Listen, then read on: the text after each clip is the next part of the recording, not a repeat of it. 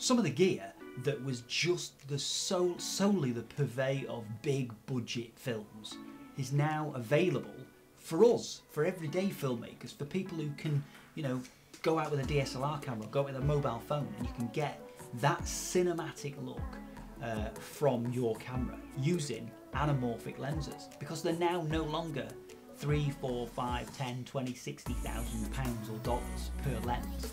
You can get them now for your mobile phone for like $149 or £129. You can get them for your camera, your DSLR camera now for like £500, like $500–600. They're just available for you to use.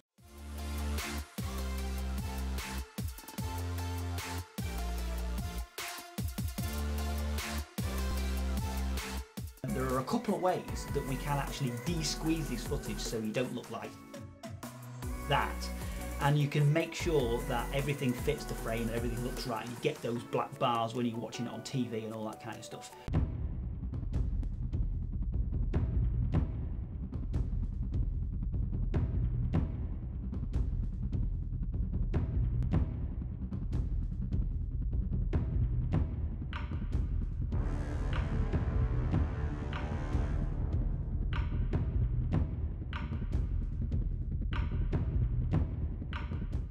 So, what we're going to do now is we're going to dive into Premiere Pro, and we're going to see how we do that inside Premiere Pro, how we get it de-squeezed. So let's jump in and see what we do. So now that we're into Premiere Pro, what we've got is we've got our footage here, which is squeezed footage effectively. So this has been shot on an anamorphic lens, actually an anamorphic lens for a mobile phone. So what we can do is we can drag and drop this footage into our timeline, and we can see that it's still squeezed. So what we have to do is we have to do specific things to it to get it to change the timeline to be the right aspect ratio for the footage so that it fits in correctly and it looks like it should look. So what we're going to do is we're going to delete that for the minute. We're going to go over to our project window here. We're going to click on the anamorphic footage. So we've got that footage, the clip that we're actually wanting to use. We're going to right click on it. Then we're going to go up to modify, and we're going to go to interpret footage. Now in interpret footage, we're going to drop to the aspect ratio, so pixel aspect ratio. We're going to click on conform to, and then we're going to come down to HD anamorphic 1333. And that's because I used a times 1.33 anamorphic lens. So when I click on that and I click OK, you can see it's instantly changed in the window to be anamorphic. So it's got a much wider view now. It's no longer squished, and when we drag it and drop it into our timeline, we can keep the existing settings, and it hasn't changed it, so I need to do that all again.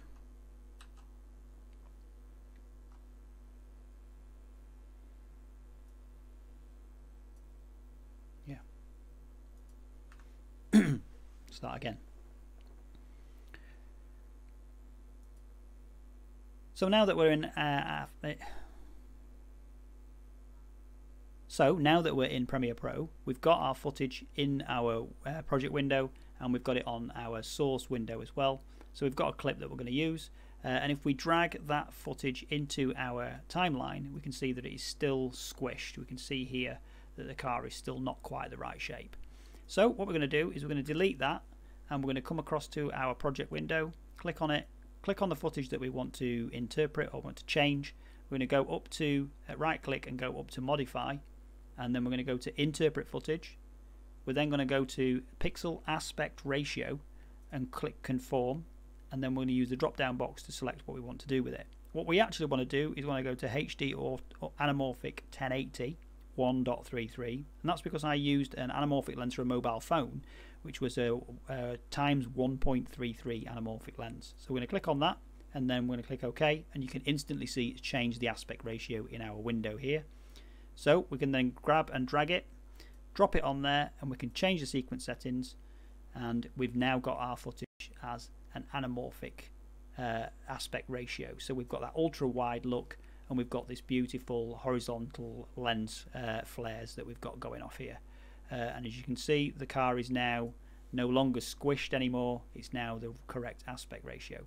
There is another way of doing that, So what we can do is we can come to our footage. So we can go up to sequence settings, go to sequence settings like so.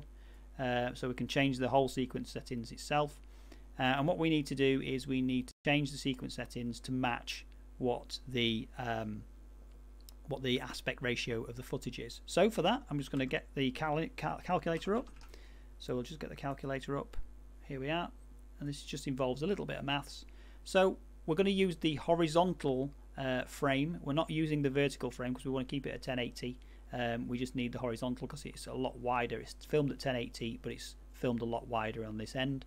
So what we're going to do is we're going to change the sequence settings by typing in 1920, and then we're going to times that by the focal range of our anamorphic lens. So in my case it's 1.33, so it's times 1.33, and that gives us 25536. So we'll do it at 2554. So if we highlight that, 2554, click OK, and you can see that the timeline has now changed to that aspect ratio. And then we can grab and drag our footage, and we can add that straight in.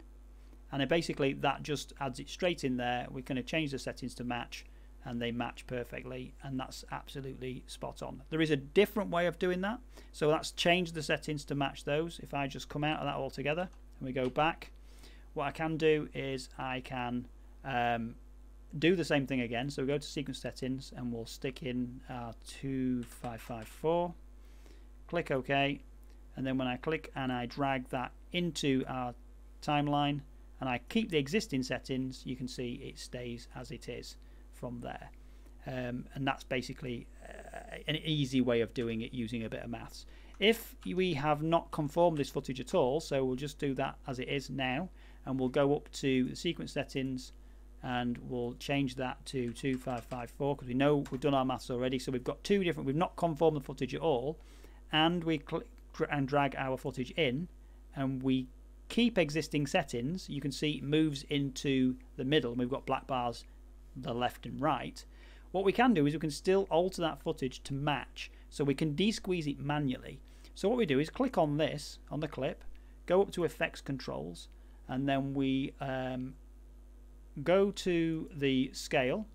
We're going to uncheck uniform scale, so we want scale width here. We don't need scale height, we want scale width. And then from this point on, what we can do is we can then just drag the slider across, and it will automatically do both sides, and then you can just make it fit the frame that you've got, and that will then allow you to manually de-squeeze your footage.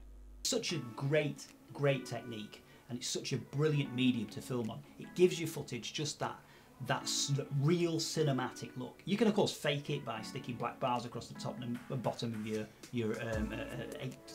16:9 footage, but you're never going to quite get that beautiful horizontal flare. You're never going to quite get that really wide field of view that you do get with our Anamorphic Lens. It is such a great tool to have, and it's such a great technique to be able to just bash it straight into a timeline and conform it so that it fits and it looks absolutely spot on.